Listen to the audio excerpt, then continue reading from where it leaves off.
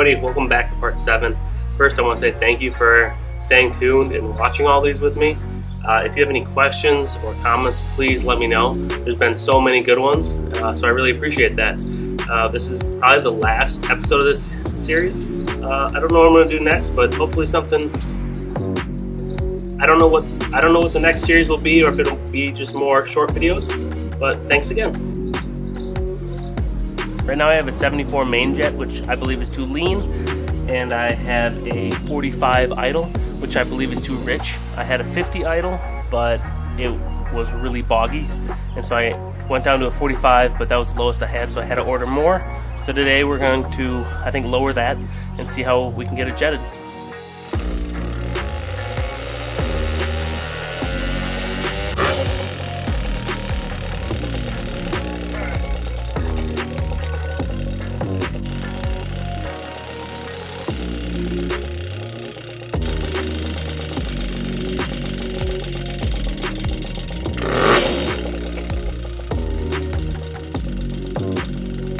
That was with the air fuel screw all the way in, which makes it run a little bit leaner.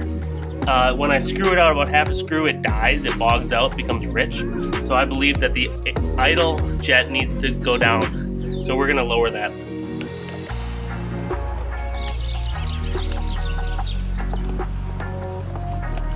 Make sure to have a little container to catch the gas when it falls.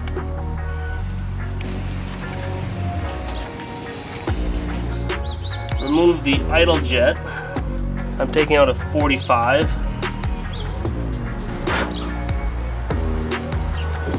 I'm installing a 42. I had a 79 main, which I felt was a little lean, so I'm actually going to put in an 85. And I think that might be a little bit too rich, but it'd be a good starting point.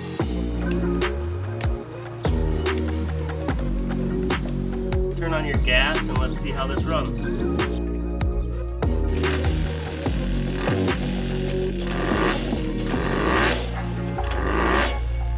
Seems a lot better. I'm going to take it for a test spin and see how it does on the road. Alright, let's try this out.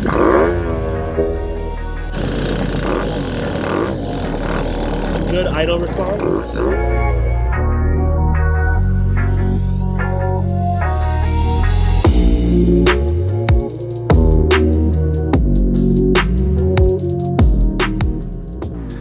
Circuit was great. It had really good mid-range, but the top end was a little bit boggy, and so I'm going to drop down from an 85 and I'm going to go to an 83. Pulling out the 85 main jet and installing an 83.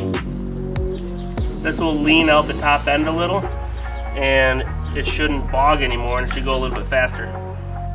Alright, let's try out the 85. Alright, this is the 83 jet main, and I still have the 43 idle.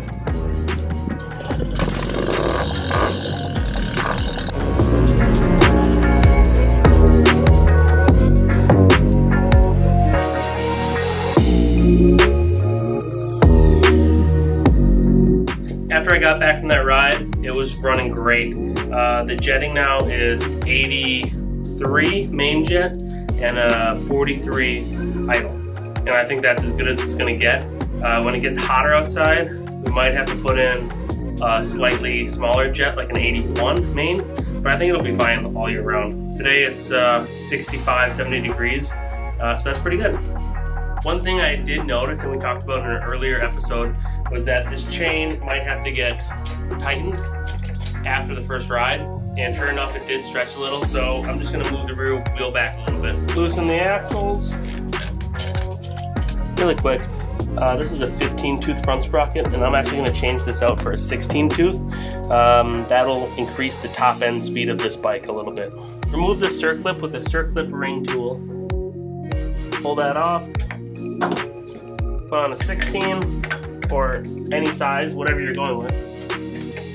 Put this back on.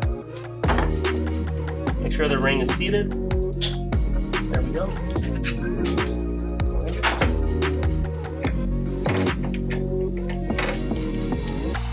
Put your chain back on. It's easy to do the master link when it's on the sprocket because then it holds the chain for you. Remember, you want the master link in the travel of direction, so the open part is facing backwards. There we go. Tighten the axle adjuster.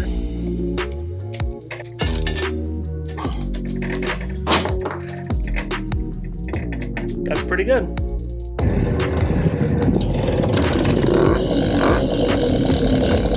Uh, 1645 gearing.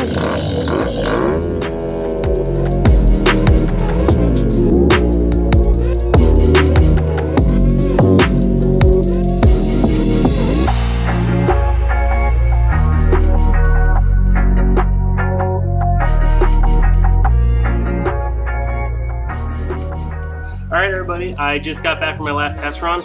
This thing is running great. It does about 38, 40. That's pretty good. It could go faster with different gearing, but this is just a mild city cruiser that has good acceleration, so I think it's perfect. Once again, thank you for watching all the videos and staying tuned. Can't wait to start my next project. Thanks.